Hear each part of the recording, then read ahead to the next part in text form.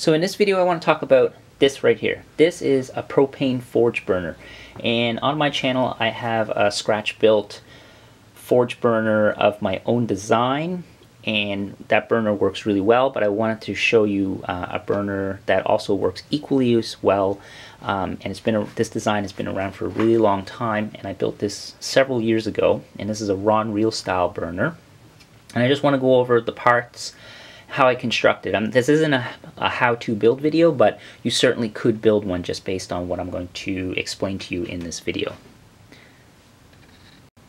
First off, what is this burner made out of? I'll go over the parts real quick and then I'll explain the theory of building this. I have a nozzle flare here. This is made out of a piece of, I believe it's 1/8 metal, and I bent it, I heated it and I bent it around and I made a nozzle out of it. You could use something thinner, it was a little easier to work with, it just won't last as long. Ideally you would want to make this out of stainless steel, but even stainless steel will burn out over time. I have an 8-inch, I believe, pipe nipple. Yeah, 8-inch pipe nipple here, 1-inch pipe nipple. And this 1-inch pipe nipple reduces down with this reducer bushing right here. And these are all parts that are readily available at the hardware store as well, and there's no welding involved to build this burner. So 1-inch pipe down to a 1-inch reducer bushing, which reduces it up to 1 1/4. And then this bell coupler here, this reducer coupler, or I guess adapter, it goes from 1 1/4 to 1 1/2, and then this is a 1 1/2 pipe nipple that originally was like this long, and I nipped it in half, and this is the intake, and it's also used to hold this piece in place with friction.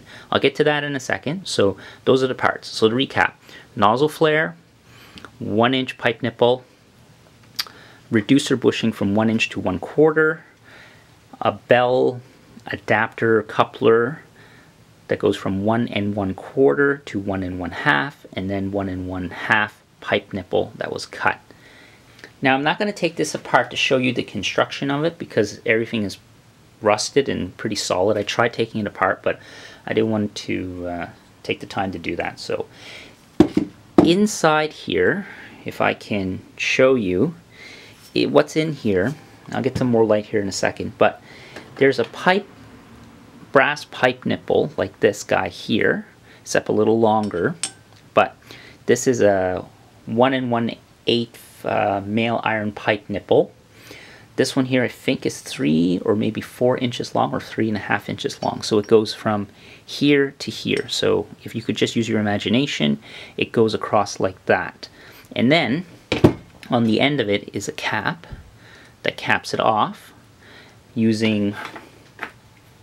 also using gas tape, PTFE tape, Teflon tape.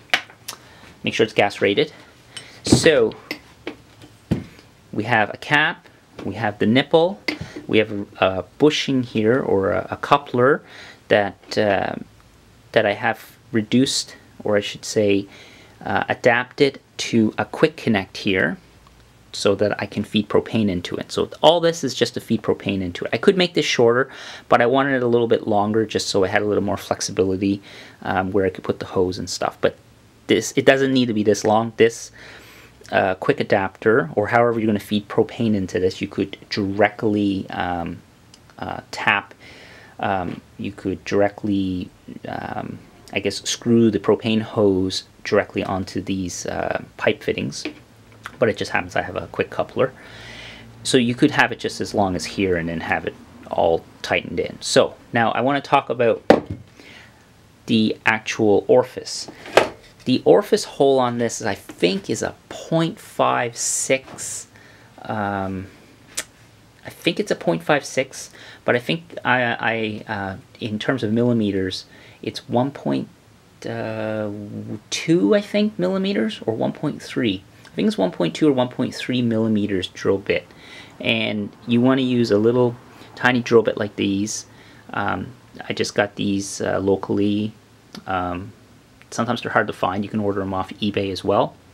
And what I did was I drilled a hole in this pipe nipple here, and then the pipe nipple is inserted into the bell housing up top here. So you drill a hole on either side, and then you put your pipe nipple in, and then you cap it off, and you want to have it as lined as closely as possible so that the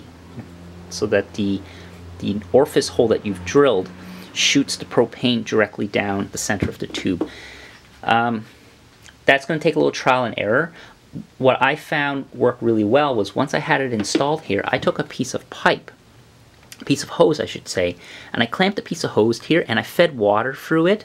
I just put some water through the hose, and I was able to move this back and forth until I got the water shooting directly down the middle of the burner. So that's one trick. It doesn't have to be perfect because it is gas, but if you can do that, it will make lighting and the operation of the burner a little bit more efficient and better.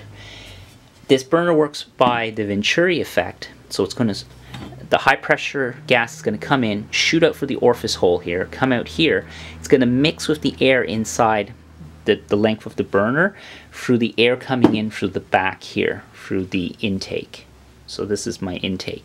And in the intake, I've also added in this T-nut for a restrictor plate. So I've tapped the hole for a restrictor plate here. There's more than one way of doing this. I just happen to have done it this way, but you can actually do it by tapping a hole here and then just having a plate that you can turn back and forth. But just happens that the one I've installed was like this, so I can use it to restrict the airflow as a choke.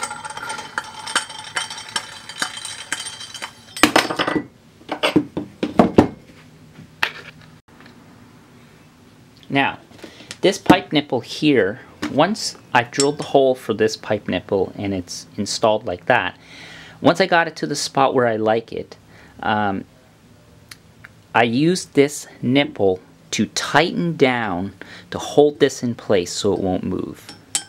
So this, if you can imagine, has the edge and it's going into the threads. So it's very important that you drill this hole where there are still threads in this coupler.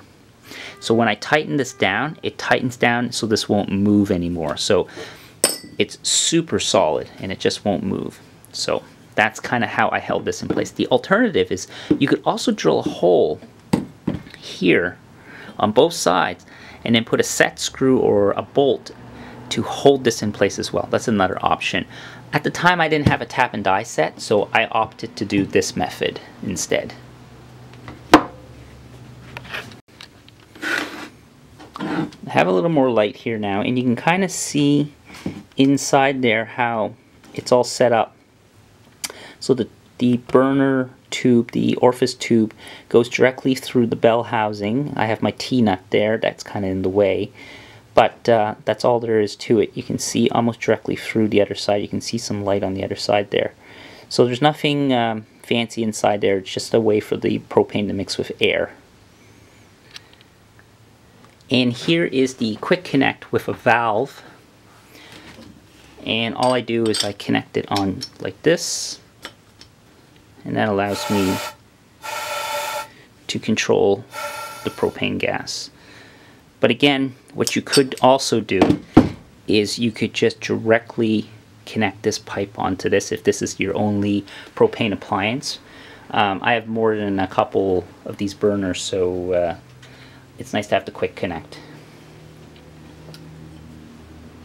And the last thing I wanted to mention was this high pressure regulator is the key to this system as well. They typically come in red. I have mine hooked up to a PSI gauge, and so there's the hose all the way through and then the quick connect on the other side. But you need something with a gauge so you can tell what PSI you're operating at, and this allows you to, because this is an adjustable regulator, it allows you to control the PSI. So you can go all the way from 1 PSI or 0 PSI all the way up to like 20 or 30 PSI, depending on the high pressure regulator you get. And the regulator is red, which denotes that it's a high pressure regulator, unlike, say, like your barbecue regulator, which is silver, which is a low pressure regulator. That's the key difference. This allows your propane appliances to operate at high pressure. Here I have the propane burner connected up to the quick connect to the propane, running at about 3 psi.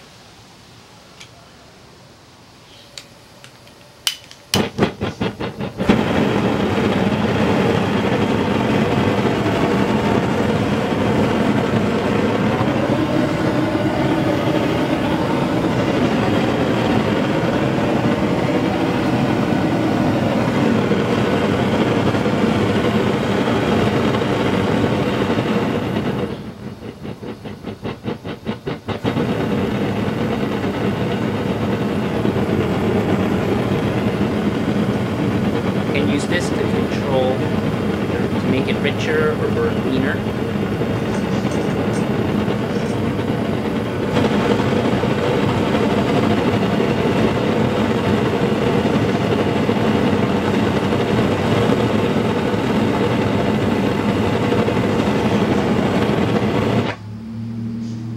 And that's it. Works great.